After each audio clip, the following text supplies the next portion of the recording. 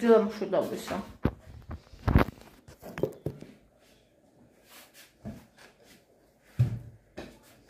Nasıl herbolosyon?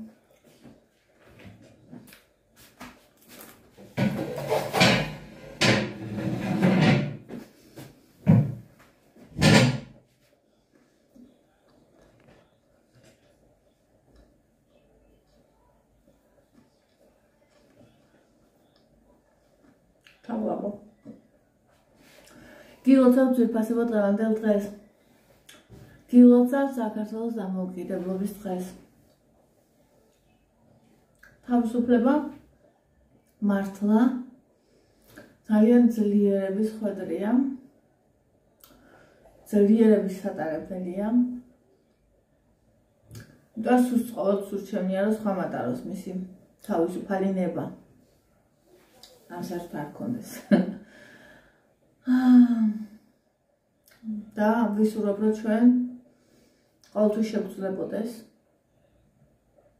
ვზიდოთ ჩვენი თავისუფლება. როგორც ჩვენი საკუთარი თითოეულის, ასევე ქვეყნის. და თქმა უნდა, თითოეულის თავისუფლების ხარისხზე და დონეზე არის დამოკიდებული ქვეყნის, იმიტომ რომ ჩვენ ვართ ქვეყანა. ანუ გარდა მიწისა კიდევ ჩვენ ქმნით, ჩვენ ვაცოცხლებთ. ასე რომ ჩვენ თავებს და ჩვენ მომავალ თაობებს ვუსურვებ რომ ვიყოთ თავისუფლები, არ დავკარგოთ თავისუფალი სული და გვსურდეს, შეგვეძლოს და ვიყოთ მზად რომ ვიტვირთოთ და ვატაროთ ეს ძალიან დიდი პასუხისმგებლობა, იმიტომ რომ როგორც ბევრისთვის საყვარელ ადამიანობაში არის პიტერ პარკერს ვეუბნება თავისი ბაბუა, ხო? მე მგონი თუ ზოგადად მახსოვს. დიდი ძალა დიდ პასუხისმგებლობაზე დგას. მოითხოვს დიდ პასუხისმგებლობას და ასევე თავისუფლება. თავისუფლება ძალიან ბევრს გონია უპასუხისმგებლობა, მაგრამ სინამდვილეში თავისუფლების ესე ტყუპის ცალი ერთი კვერცხუჯრედით დაბადებული გაჭრილი ვარშლივით რო გავს, ძმა არის პასუხისმგებლობა. თავისუფლება მედლის ერთი მხარეა და პასუხისმგებლობა მევას. ისინი ერთმანეთის გარშე არ არსებობენ.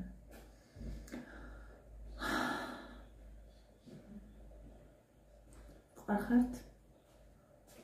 აღესაჭამის კაპიტალურად. და ახლა მოვადულებთ ყავას და მოგიყვებით ამ დღესთან დაკავშირებულ ჩემს ისტორიას, რომელიც მოდის ბავშვობიდან და რომელიც ამ დღეს სრულიად სვარის.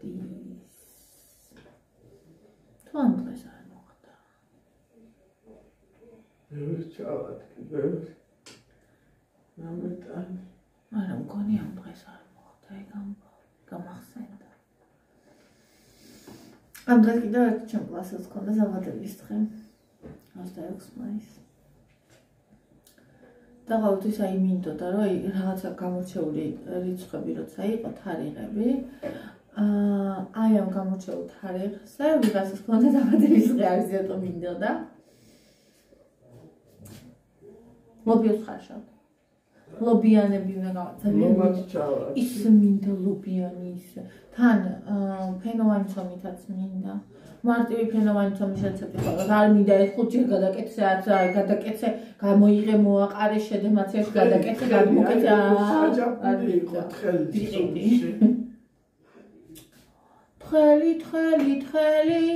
თხელი სხვათა შორის ლობიანი ისეთ თხელცომს ვერ უძლებს როგორც ხაჭაპური და გარეთ გამოდის.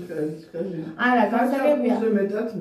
რაც შეიძლება თხელით კეთდება, მაგრამ თუ ძალიან თხელით გააკეთებ, გარეთ გამოდის ლობიო. ანუ ვერ უძლებს ლობიო სტრუქტურას გაბრტყელების დროს არის თხელცომი. და სულ გარეთ არის. ლა, აქ შევაზე მითხრეს, იმაზე დიდს გაჩენს, ვიდრე ხარო.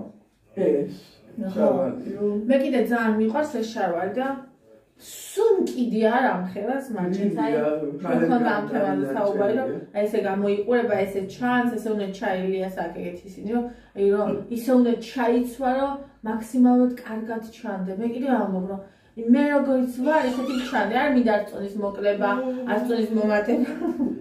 არც არაფერი, აი რაღაც ანუ მთავარი ჩემთვის არის როგორ გძნობ თავს, როცა ტანსაცმელში მთავარი როგორ გძნობ თავს, როცა ეს ტანსაცმელი მაწვია. და არა ის როგორ მარჩენს ან ვიღაცა რას იფიქრებს ან ცხრი. ეხლა ყავა, უიმეს რა არის გადმოგვიდა. ლობი ხო. ყავის მოდუღება მინდა იკა. ეს იმდენი იყო რომ იმ ქვაბში უნდა ჩამედგა უფრო. თავად იქნება. მოიცა ყავა მოვადუღოთ ყავა. ამ ქვაბს ავიღებ უკვე. ეს ვინა ყოფილა ეს იყო. ყველაზე მეც საჭამს თან მინის ყოველის გამოსწრაფი. თავისებურია თან ამასთან. მინის უჭამს? ხო, ნაჭრები. იხვია თუ ღორი კაცო. მე აჰა აბდექი. მე წეგმეთიქე. იხვია თუ ღორია. ღორია თუ იხვია. ესოდა ხან მეკადავდი კარგი. მე მიმდენი წყალია სხია შეიძლება დამეყაროს. ეხლა მაგაც მეჩხუბი. არა უკვე დაგურილია იმდენი რომ მეტი არ შეიძლება. ესე. და მოვადუღოთ განაცდი. მოვადუღოთ და ყავა მინდა. საჯანდაბაში არის კაცი. იკა. სადა ხარ? ჩემი ყავა სადაა? ხავისი საწავიდა. უკან. დაიჭერდი თუ ხელი არ უსუთა. როგორ არა? ჩავყარო ყავა. საქმეებია გამხელებსა. უი, შენ თან უნდა. დაიჭერდი.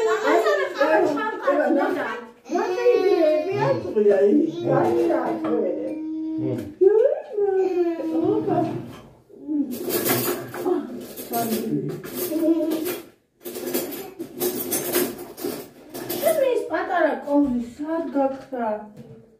საწავიდა. ქეთოსეული კოვზი როა, ის არის იდეალური ჩემი ყავისთვის პატარა. ყვითელი? ხო. ვეძებ, ორი დღე, სამი დღე ვეძებ. იყო სულაკა. მაგერა. სულაკა ფუსფუსები. აკაკრიებს. წყალში.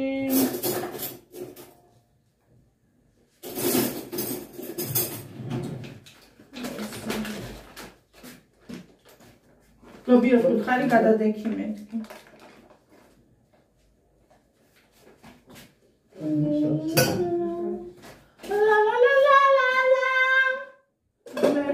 რა ხელა ტალანტი იკარი.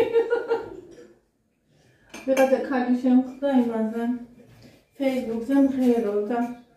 აი კი არ მღეროდა, ადამიანი ხეფხავდა ფაქტიურად და თან ისეთი აღფრთოვანებული იყო რომ ანუ ეგონა რომ ძალიან სასწაულად მღეროდა რა და მადლობა მეთქი ღმერთო რომ ეს ძალიან ბევრი შეხარი. მადლობა ღმერთო მეთქი რომ იმას მაინც ხვდები რა დონეზე უბრალი ვარ. ანუ შენი შეფასება რო შეგიძლია დამკარი. მაგრამ იმის გამო რომ რაღაც არ გამოგდის იდეალურად და რაღაც ის ნიჭი არ დახვა, თუ კი სულით გემღერება ეს არ ნიშნავს რომ არ იმღერო. მაშინაც კი ხო ჩავახერე. მაშინაც თუ გეუბნებიან რომ არ უნდა იმღერო. მე მთელი ბავშვობა ჯერია მეუბნებოდა, მე იკა მეუბნებოდა, მე თქვენ ზოგი მიწერს რომ არ შეგვიძლია ატანა ნუ მღერი ხარ, მაგრამ მე როცა მემღერება მღერი ვარ. ასე რომ იგივეს გიჩვენ. თუ ემღერება უნდა იმღეროს. всё. მორჩა. იმღერე. იმღერე რამე. იმღერე რამე. ხვერამე იმღერე. ხვერამე იმღერე. გავა სიმღერე. გავა, ჩემო გავა. უნდა დაგლიო. გავა უნდა გავა. გავა სადდევსტე. არ გეტყვი. სადდევს. და გავა სადდევს.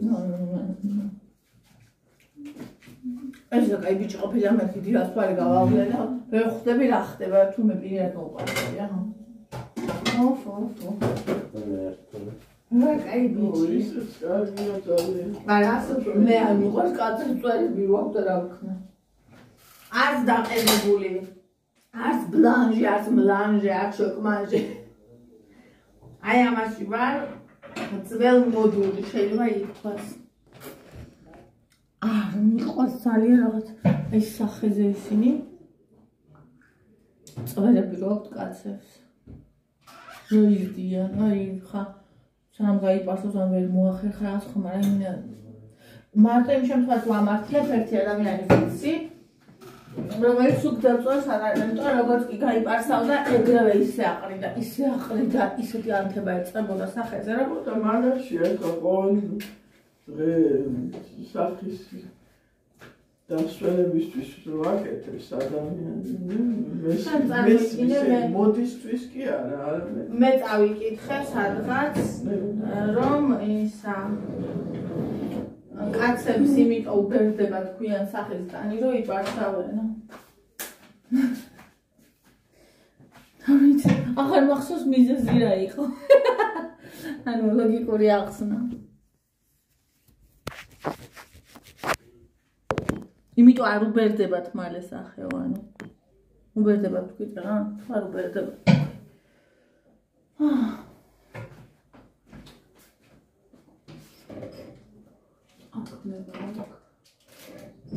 აქ მე მარჩენი გადამალული. ეს აქედა ნომერი. მალე ხარშება. რაღა მიჭირს ავშენთები.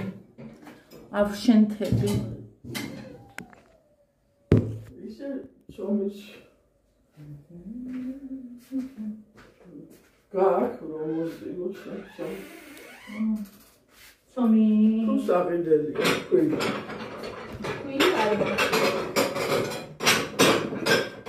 მაგრამ ფიქრობ რომ ვიყიდო ფენოვანი ცომი.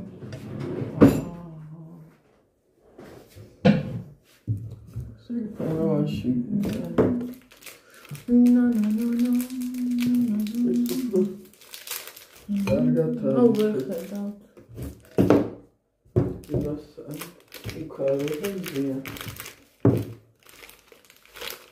რა არის უკარო და მძიმე?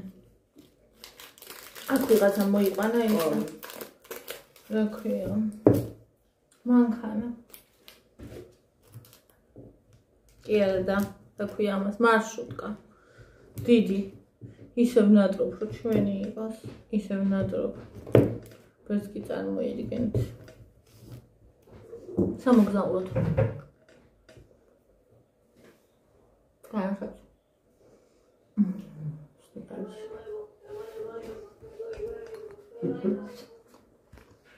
რეზულტატი მომელიდა მაგას ხო მიფიქრე ბენზინი უნდა მეთქი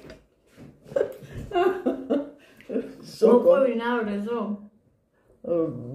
თავარი ახლა ის არის ვინ არის კი არა ნუ ადამიანია ჯამში კარგი ადამიანი მაგრამ ბლომა ხალხი ის ტელეფონი სადაა ლურს სოკო აქ რატომ მოიყვანე ხო აი ახლა დაინახა ჰერკულესი ნაჯამია ისე ახლა ზარა მარჟე მიჭამს ან მოიყვანებს მარტო მეჭამა აი ახლა არ დავჭერი მე მივცემ მეთქი მაგრამ ახლა სუშა მიჭამს ჩამოიტანა ტყიდან და ბლომა სოკო და ბლომა ხალხში ახლა ჩაშუშული მეთქი და ხახვი სად მაგას ხო ხახვი უნდა ბევრიო არ შეიძლება ადამიანს მოუღო ადამიანზე ისე რომ არ აუხწერო ეს ადამიანი ახლა მე თქვენ ახლა გიწერთ რეზოს რიამში შეჩამხედა არა იმიტომ ახლა შენი მე ჩემ ხედვას აქვს ხედვით არის და ჯამში მე ვთქვი რომ კარგი ადამიანი კაი ადამიანი როა მაგაზე მე არ გეტავები ნამდვილად ძალიან კაი ადამიანია ხო და ეგ კი ვთქვი ესე იგი რეზო არის საშუალოზე მაღალი ძალიან მამაკაცური აღნაგობა ასეთი წელია წვრილი ლიაზე დიდია ხო ასაკით ასე. ანუ იმ ასაკშიც კი 40+ ასაკში მე მასზე ხიპი არასდროს მინახავს, საერთოდ არასდროს. წვრილი წელი, განიერი მხრები და სულ ესე დადის, ასე გიგონება, მოცეკვავე, აი ესე მიაქვს სუტანი. რაც მე არ მიყვარს ულვაშები, არ მიყვარს კაცებზე ულვაშები და ირავქნა.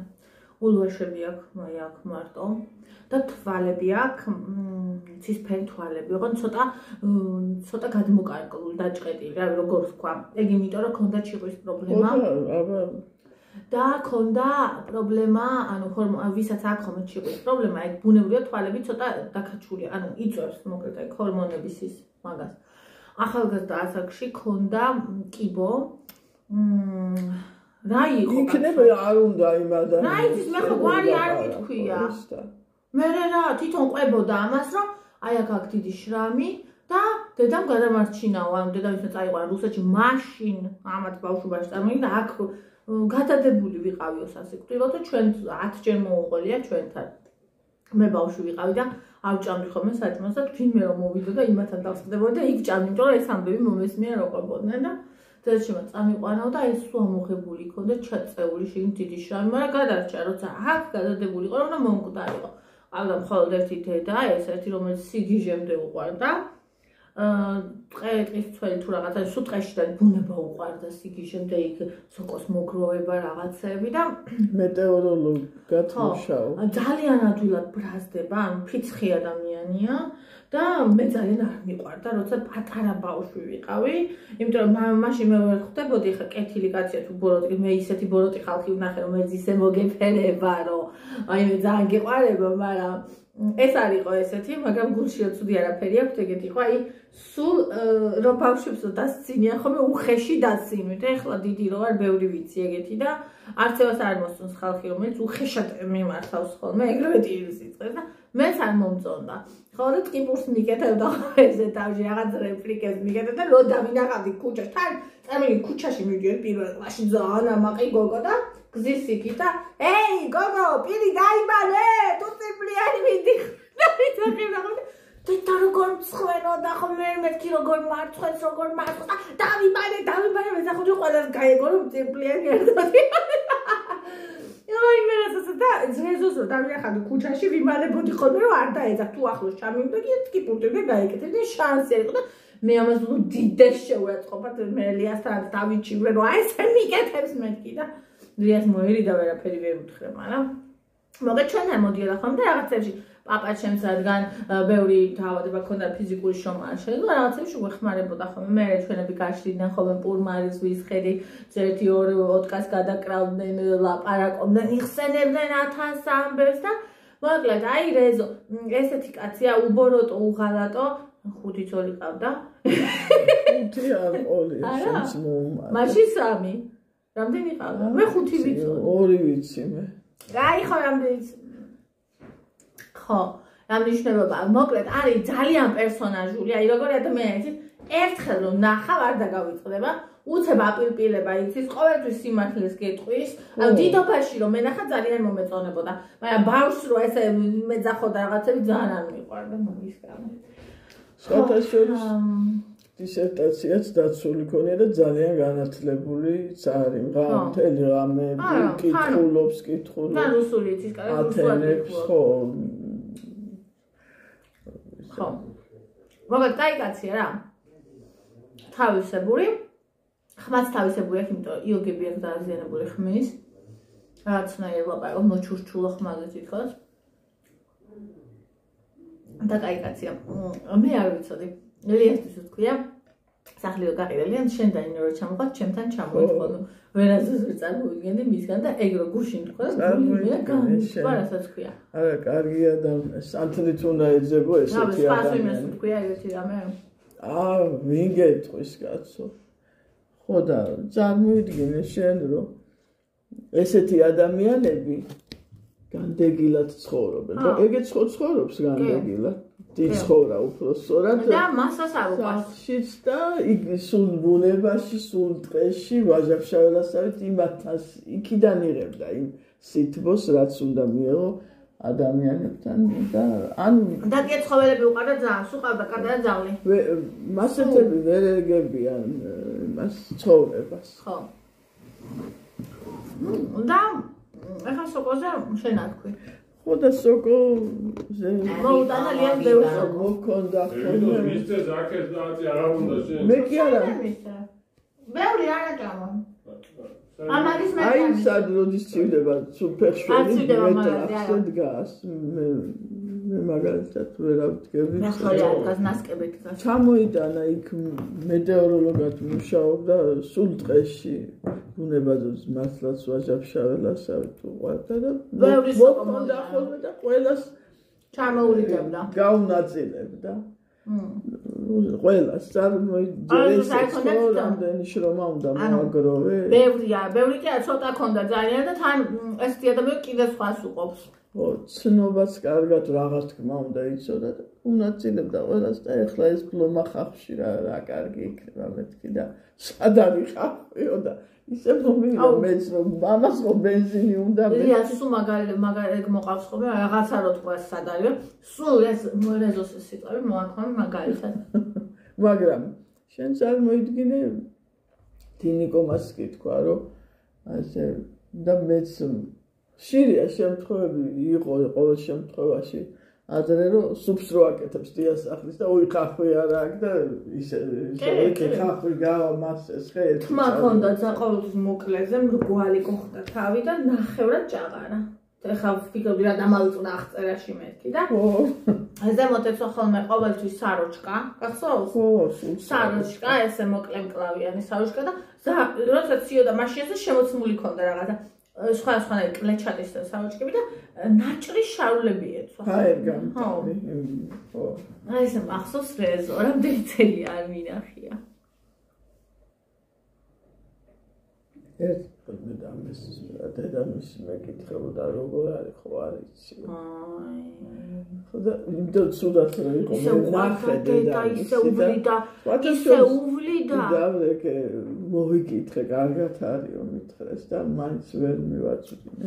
ისე უვლიდა აი ამბობდნენ ხალი არ ვერ მოუვლის ეგრეო ისე უვლის დედასო ის დედამისი გიჟდებოდა იმან გადამარჩინაო და ანუ აი რავი ისე უყარა ხელის გულთან აი ეს დედამისი იყო ძალიან პატარა და რეზო ესეთი და აი მე ხელის გულზე ატარებდა ამ დედამის.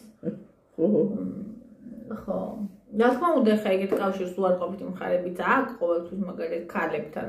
თვითონ დარჩა მას. ხო, მაგრამ დედას თუ ვინმე არ მოწოდავს, რეზოსთვის იკანეცი იყო. მაგრამ დედაც ცდილობდა იმას, რომ თითქოს ცდილობდა, რომ მარტო არ დაჩესო და რაც შეიძლება 100 წლამდე მივიდა. ესე მახსოვს 80 რაღაცა წლის იყო, 90 პლუსი იყო, ესე მახსოვს მე. შეგვარწმუნდა მახსოვს, მაგრამ ეგრე მახსოვს. ხო, და ესეც უვლიდა და რავია ესეთი. ესე მოგიყვებით ხოლმე პერსონაჟებს თუ გინდათ, ჩემი ცხოვრებიდან, აი ვინც არიან, ვინც როგორები არიან.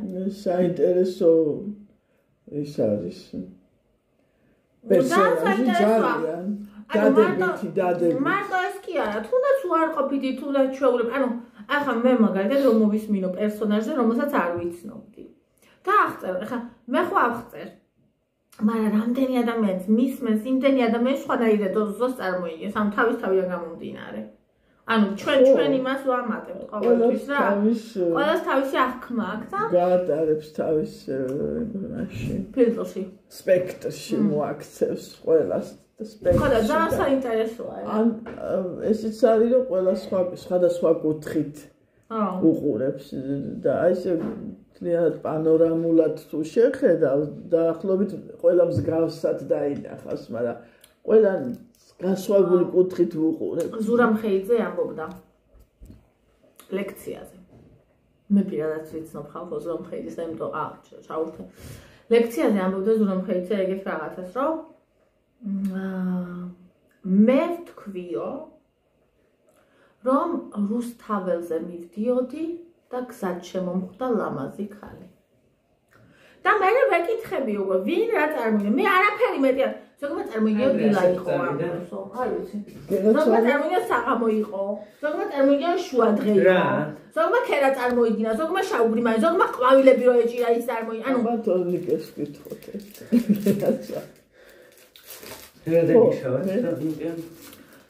ხო და ანუ აღქმას ყველას რო თავში აღქმა გამოწვევა მე მივდიოდი რუსთაველზე და შემხვდა ლამაზი ქალი всё ზოგმა წარმოიდგინა ველაპარაკეო ზოგმა წარმოიდგინა ისე ჩაუარეო ზოგმა ანუ ყველამ თავისი ეს ქალი ყველამ ლამაზი თავისებურად წარმოიდგინა ანუ რამდენადე მარტება ჩვენი აღქმა და მე ანუ წიგნის კითხვაში ეგ მიყვარს არის რომ როცა ფილმს მაჩვენებენ მე მაჩვენებენ რომ გმირი აი ასე გამდა მე კიდე მიყვარს რომ ვკითხულობ და მე წარმოვიდგენ როგორია და სხვადასხვა რამდენი ანუ წაკითხulis მე რამდენი მინახია წარმოსახვა არც ერთი არ ყოფილა იდეალური ანუ აი ჩემ წარმოდგენას არც ერთი ფილმი ანუ რომ მაგალითად მე წარმომიდგენია თქვა კუკარაჩას ინგა და ვუყურებ ინგას არ არის ინგა ის ინგა ხო არც ის კუკარაჩა ის კუკარაჩა მე რომ მიყვარდა და ჩვენთან ტუალეტის კარებზე რომ ამოვკაცრე კუკარაჩა ბავშვი რომ ვიყავი კუკარაჩა მიყვარდა არა დაუმალეთ მოდი დედა ნახე იკა ეს მიეცი უყურე არ მისცეთ მასე გას უფერშელი და ის ფერშელი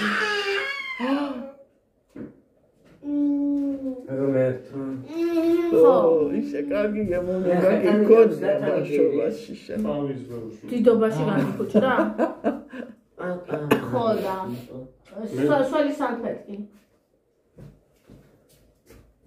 შო აღარა ამერიკა ფაფუ ანა მე დაუტოვე ფესანა ეხა რა თუნდა რა თუნდა მაგრამ ფესმეხინა როგორაც ივდება კაცო გუშინ ყელის ტკიო პატარა ნახე არ გამომართვა გამოეხა დავიბარო ეხლა გარეთ ხარიც არის რომ გასულიყო ასწრებოდა ამდენ შოკოლადებს შერლოკ ჰოლმსი არც ერთი ნანახი შერლოკ ჰოლმსი არ არის შერლოკ ჰოლმსი რაც მე წარმომიდგენია არც ერთი ანჟელიკა ფილმიდან არ არის ანჟელიკა მე რომ ხედავდი დიდოსტატის მარჯვენაში მე რომ მეფე გიორგი და შორენა ვნახე არც ერთი არ არის ჩემი მეფე გიორგი და ჩემი შორენა ვერ გაიგეთ არა ისე არქი ყორე საათი უნდა მე განასადეს ვერ გავიგებ უსა არა რასაკეთებ ნინო მე შალად გადამარჩინე რა გააკეთე შენ ამან რა გააკეთა მოიცა შენ ჩემს კანზე დაჯდა და მე მაიმუნებოდა ამას ფეხები გამომასა წადი ახლავე ჩქარა საუბრობს და ისა თორნიკე help me it's me ახლა ისე ბრაზო ისე ბრაზო რომ მეტი არ შეიძლება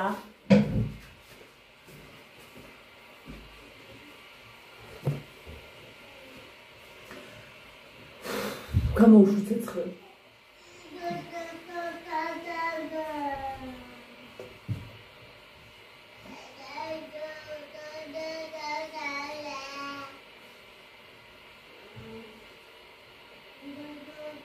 მომეშალა ნერვები ისე მომეშალა ნერვები რომ არაფერი აღარ უნდა გადაიღო ვიდეო რომ უნდა დააპაუზო რომ უნდა წახვიდე და ბავშვს უნდა ეჩხუბო აი ესე მომეშალა ნერვები მე სტორის აქციებია იმიტომაც არ ვაკეთებ მაგრამ ვამბობ რომ ნერვები მომეშალა ჩემ ბავშვობაში ხედავ ეხლა ხო ნახეთ ჩემ ბავშვობაში აკრძალული იყო რომ გამომეხატა ჩემი ცუდი განცდები ჩემ ბავშვობაში კი არა დღესაც ქუჩაში რო გახარ დღეს გავაზიარე ზუსტად აი ეგ ფოტო მოიცა გაჩვენა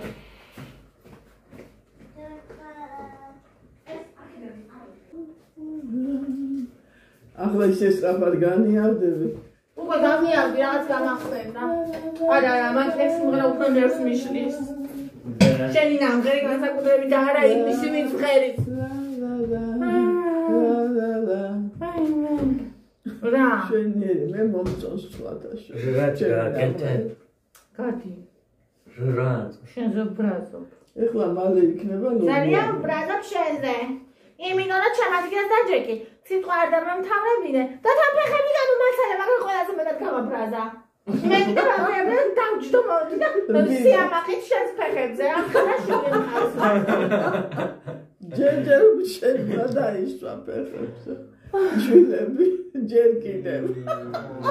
არა, ჩემზე დიდი მხრები აქვს და რომ ეხუტები სასიამოვნოა, ამიტომ დავაჯდე ფეხი. კაი.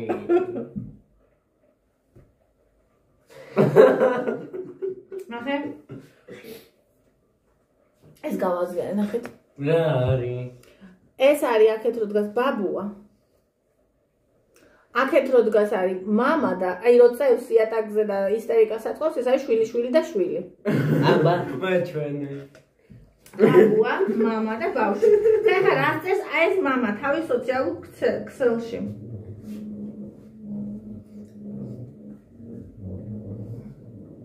ეს პოსტი მხოლოდ ერთ რამეზეა. იყო კომფორტულად უხერხულობაშიც კი. იდეალური მშობლები არ არსებობენ, მაგრამ ერთი რამ, რაც მშობლებმა მასწავლეს იყო ის, რომ არ ყოფილიყავი მშობელის ხვების აზრის მიხედვით. მამაჩემი ყოველთვის მაძლევდა საშუალებას გამომეხატა ემოცია. თუნდაც ეს ყოფილიყო საჯარო და უხერხული. არ მახსოვს მას ეთქვა შენ მე მარცხვენ ან ნუტილი. სულ ცოტა ხნის წინ მივხვდი რამდენად მნიშვნელოვანი იყო ეს ჩემი ემოციური განვითარებისთვის. ჩვენი ბავშვები სწავლობენ და ამუშავებენ იმდენ ინფორმაციას და არ იციან რა გააკეთონ ამ ახალ გრძნობებთან. ბავშვები არიან ბავშვები ცხოვრებაში მხოლოდ ერთხელ. და ანუ ნახეთ სუპერმარკეტში დგას ორი კაცი, ბავშვი გაწვა და ღრიალებს.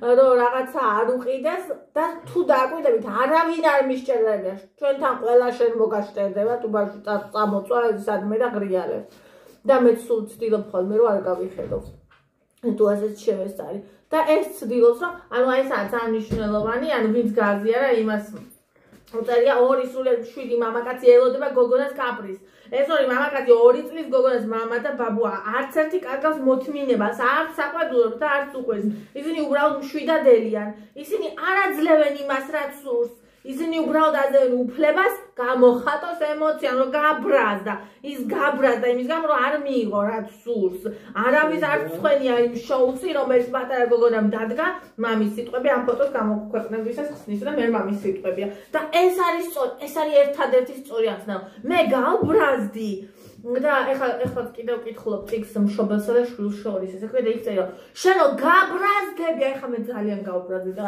თქვი რომ შენ გაბრაზდი ისიც თქვი რატო გაბრაზდი ოღონ იარლიყები არ მიაწებო რომ შენ ესეთი ხარ და მე ამიტომ გავბრაზდი არა აი მე ეს ვიგზენი და ამიტომ გავბრაზდი და გამოხატე და არიან ადამიანები რომელიც ბრაზის დროს ლეწავენო რაღაცებს და თქვიო რომ ისე ბრაზობ რომ უნდა დავლეწო რაღაცა თუ დალეწო ანუ ბრაზი უნდა გამოხატო სიხარული უნდა გამოხატო ანუ გრძნობები უნდა თუ გრძნობებს არ გამოხატო მე მაგალითად ემოციური კვება მქონდა გრძნობების გამოხატვის ნაცვლად ვჭამდი უბრალოდ ჩემ გრძნობას ვჭამდი არიან ადამიანები რომლებიც არსად არ უშვებენ და მე დაავადებებში გადასდით არიან ადამიანები რომლებიც აი რო იპოვის წყალი სულ წერდეს და გაჟორას ჩემთან კვებითი აშლილობა იყო ვიღაცასთან შეიძლება რამე უარესი აშლილობა იყოს ხო ანუ გრძნობების განცდა ჩვენ უნდა ვასწავლოთ ან გრძნობების განცდის უფლებას ახალის დარქმევა გამოხატო თუმცა რა თქმა უნდა ზოგჯერ ძალიან საშინელი საყურებელია სხვისი თუნდაც ბრაზის გამოხატულების ყურება აი ძალიან საშინელია მაგრამ ეს მთავარი არის რომ ამ დროს სხვას არ მივაყენოთ არც ფიზიკური და არც მორალური სულიერი ზიანი ეს არის ყველაზე მთავარი თორე აბა ეხლა ეგ სწორი იყო რომ გაბრაზდი სწორი იყო იმიტომ რომ გავბრაზდი ეხლა წამონდოშიკები ვიყიდო შენ მე კიდე იმაზე გავბრაზდი რომ გუში შენთვის და არც რა იყიდე დაშიკები მე არ მიყიდე არ თქვი რომ გეყიდა უნდა გულის ხმობდეს თან როცა დიდს ყიდულობ ამიტომ ეხა სასჯელია თქვენთვის პატარა იყიდეთ თუ მე დიდი მეყიდე შენ წამოხო არა კი ო გაიარეთ ერთად რა კარგი გოხტათ და ლამაზად წამოხო ეხი მაგასაპარსი და მოკლე შარვალი მათი ხლე ვიდეოში არ ჩოდა ქუჩაში გამოჩნდა მაგრამ დამელოდე რომ ჩამოვიპარსო სულ არა ერთად ასვასში რა ორმაგი ისა ყიდვაც ხო სიამოვნება და ერთად ასვას კიდე ემატება სიხარული და კარგია რა გავიპარსო დაგელოდები გინაძვალე. Obrigado por mostrar para mim, não é? ხო, აბა. იმიტომ მიქითორნა ბიჭია ის. აი, ჭამარა ბედი. მაგითი უნდა დაგეწყო. შენი აზრით რატომ მეზარება? სივიწყარი დამის. ხო, როგორი უნდა დავთქვი ამის შეეთი მოვლენით, იმიტომ რომ სულ თვითონ მავალეს რაღაცას, მიდი. ჭამა წარმოიდგინე რამხელა ბედნიერი. რატო დაიხურა ის კაპიშონი თმა დღეს წესი? ცხარი არ დამისხა, გასწრება იშიქა. ისა, თმები წესი არ ქონდა, დღეს მაინც დღეს ჩამოუხია ეს კაპიშონი. მაინც და მაინც დღეს დავიგენა და რა ბრძნულის გამონათქვა. ეს კაპიშონი მოიქცოვე. ჭამა ბედნიერება რამხელა და ცივია წყალი? მარტო კაცი ჭამაშიც კი ცოდოაო. როგორი ბრძნული ნათქვამია. ხო ხედავ შენ. მეგონა რომ შემაცხავდი. რას? წყალს. რა წარმოდგენა? როდის შემიძლია წყალი? არასდროს, მაგრამ მუქრები რა. არასდროს, მაგრამ დარწმუნებული ვიყავი რომ მაგას გააკეთებ. ვაი? ვაიქა და ვოიქა. ხალხო, თორნიკეს აქვს შესანიშნავი მსახიობური ნიჭი და თან ძალიან კაი იუმორი და ხო არ გინდათ რომ სკეჩები გადავიღოთ? რა სიტყვით?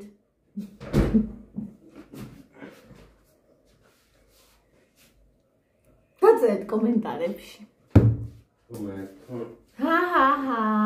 დაგერხა. მე ხო გიჟების ოჯახი მაგიდეით შევქმნია, ჩვენ სკეჩები გადაგვეღო ერთად. მერე თქვენ დამაღალეთ ჩვენ და ანდრია.